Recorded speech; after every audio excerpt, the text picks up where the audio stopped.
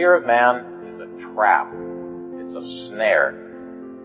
I remember reading in the Reader's Digest years ago a man telling a little bit about his early life in a small town up in the Ozarks.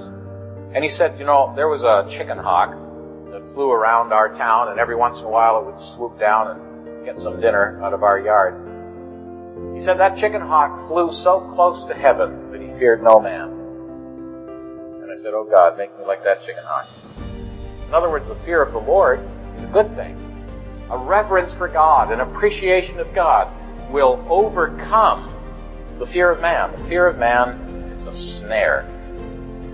And if you let what men think about you rob you of speaking out for God, standing for God, you have betrayed the one who died for you. Nebuchadnezzar makes this image, and he says now, when the music starts, I want everybody to bow down and worship this image. Well, there were some men there. They were expatriates. They had been taken captive in the little land of Israel, and they'd been brought to this pagan land. They were young men, away from the influences of home.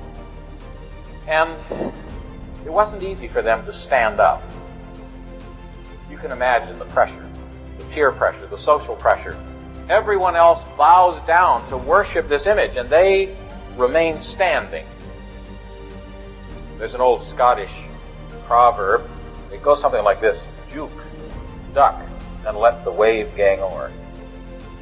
If you're standing in the surf and a wave comes, the best way to avoid the blow of the surf is to duck under and let the majority of the force be carried over your back, you see.